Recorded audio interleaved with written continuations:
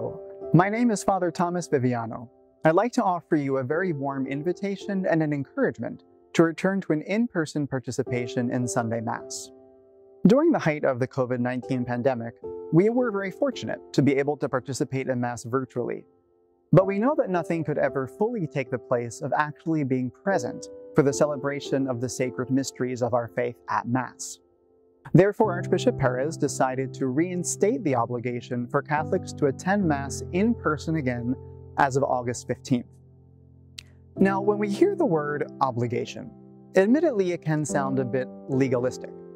Obligation can sound simply like a law or a rule arbitrarily imposed upon us. But considering the makeup of the word obligation itself can help us to understand in a deeper way what it means to be obligated to attend Mass, and also the importance of a return to an in-person fulfillment of that obligation. Now, the word obligation comes from two Latin words, from ob, which means to, and ligare, which means to bind. So, to be obligated implies a binding to, a tie, or a strong connection to somebody or something. So let's consider some examples of certain obligations we're all familiar with in life. A husband, for example, and a wife are obligated to love and to be faithful to each other. Parents are obligated to love and to provide for their children. Children are obligated to obey and to respect their parents. Now, none of us would say that these obligations are external, arbitrarily imposed laws. It would hardly be love to say that a man is obligated to love his wife in fidelity if that obligation meant nothing more than the following of a rule. Rather, an obligation in its deepest sense refers to the observance of our rightful duty to another person, which naturally flows from our relationship to that person. As humans, we are all bound to each other, to different persons in certain relationships.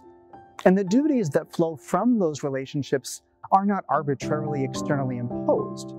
Rather, those relationships themselves imply or demand certain duties in order for the healthy sustaining of those very relationships.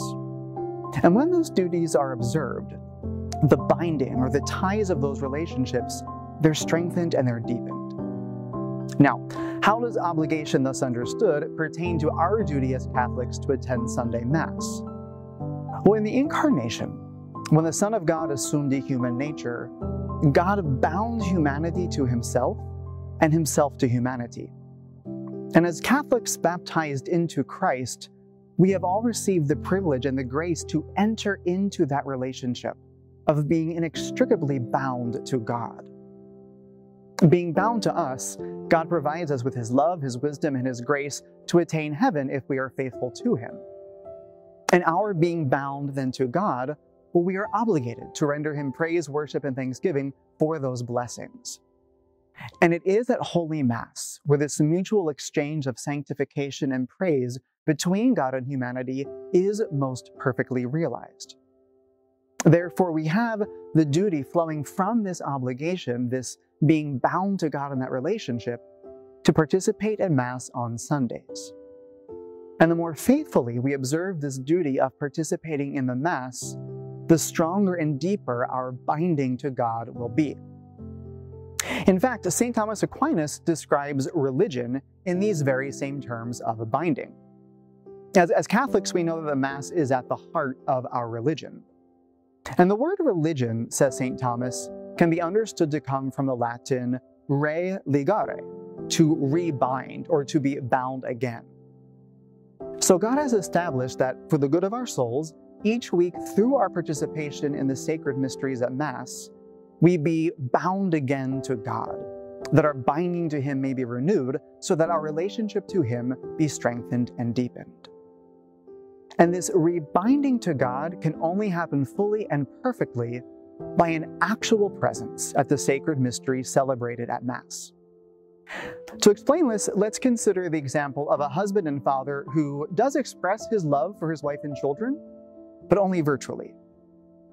Now, if this man's wife and children only know this man's love through live streaming, through videos and text messages, while there will be something of a connection there, well, this could never completely substitute for the actual touch of his embrace, or for the physical hearing of his voice.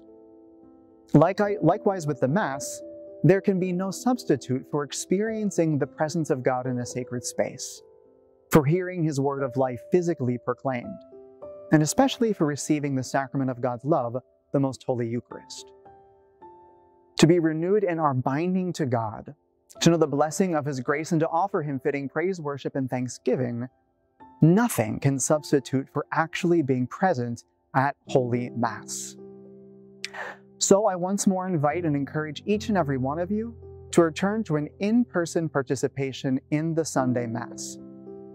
As Catholics, this obligation flows from the incomparable grace of being bound to God in the love of Christ. May God bless you, and I hope to see you at Mass.